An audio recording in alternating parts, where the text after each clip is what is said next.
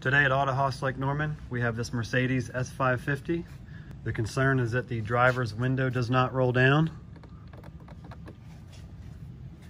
So we're going to diagnose that today.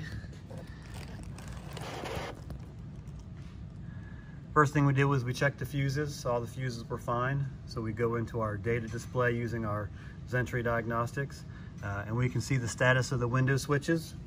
While we operate the switch, we can see that it goes down and up. So we know that the switch panel is good. So at this point, we can almost conclude that the window motor itself might be bad. However, we routinely check service bulletins, and there is one that applies to this vehicle. There's an issue with the internal temp sensor that can actually disable the window from functioning. The fix for that is actually a software update.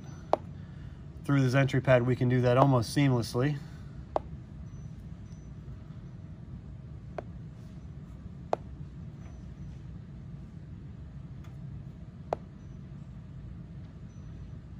This requires an online connection through Mercedes.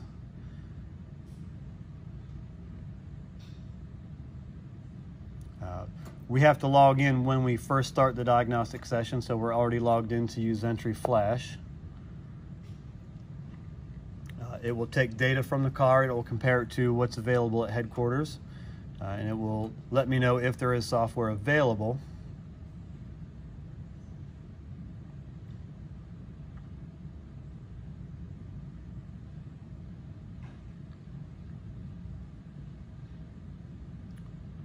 So in this instance, there is new software available.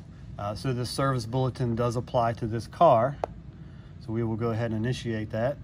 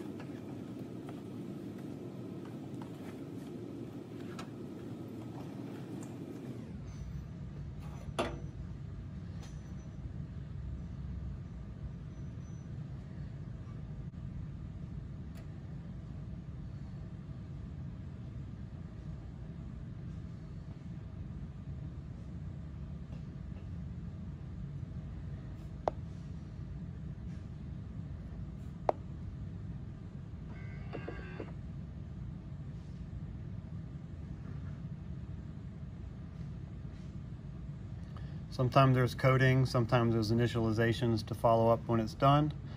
Everything is done. We do have to normalize the power window now.